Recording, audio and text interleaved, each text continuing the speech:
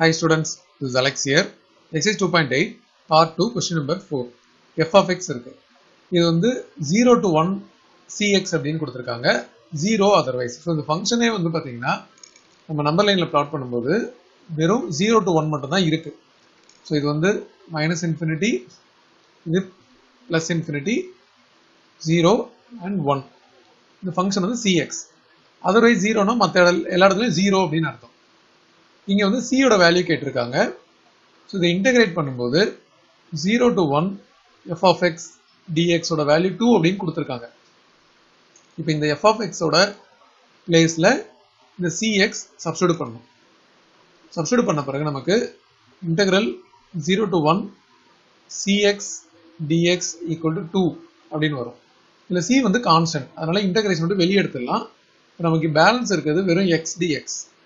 x ஓட integration x square by 2. நம்ம basic formula integration of x power n dx இந்த formula use பண்ணுவோம்.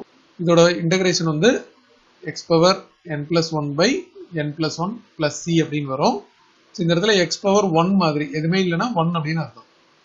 So c into x power 1 plus 1 னா 2 ஆயிடும். x square by 2. இதோட limit வந்து 0 to 1 இருக்கு. இப்போ நம்ம அப்பர் லிமிட் சப்ஸ்டிட்யூட் பண்ண போறோம். எங்க x இருக்கோ 1 substitute பண்ணுவோம். So c 1 போட்ட பிறகு 1 by 2 minus lower limit போட்டா 0 ஆயிடும். equal to 2. So total c by 2 equal to 2 அப்படின்னு வரும். இதை cross multiply பண்ணா c equal to 4.